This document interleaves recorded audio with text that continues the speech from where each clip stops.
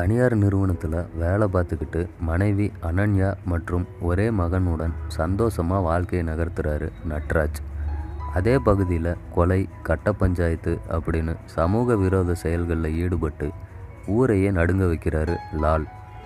லாலுடைய மகனுக்கு இருதய கோளாறு ஏற்பட்டு ஆஸ்பத்திரியில் அனுமதிக்கிறாங்க.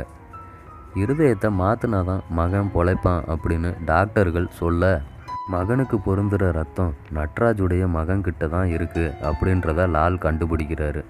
அந்த சிறுவனை கொன்று இருதயத்தை எடுத்து மகனுக்கு பொருத்த முடிவு செய்கிறாங்க.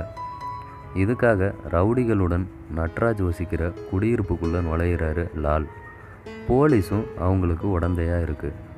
இந்த ஆபத்திலிருந்து மகனை நட்ராஜ் காப்பாற்றினாரா அப்படிங்கிறது தான் இந்த காட்ஃபாதரின் கதை. நட்ராஜுக்கு இது ஒரு முக்கியமான படம். வம்பு தும்புக்கு செல்லாத அமைதியான குடும்பத் தலைவர் கதாபாத்திரத்தில் இயல்பாகவே நடிச்சிருக்காரு.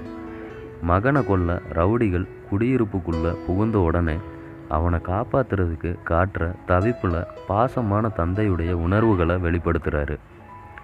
ரவுடிகளோட அவர் நடத்தும் வாழ்வா சாவா போராட்டம் நமக்கு ஒரு த்ரில்லிங்கான ஒரு அனுபவத்தை கொடுக்குது. அனன்யா கொலையாளிகள் கிட்ட இருந்து மகனை காப்பாற்ற போராடுற காட்சிகளில் யதார்த்தமான நடிப்பை வெளிப்படுத்தி இருக்காங்க.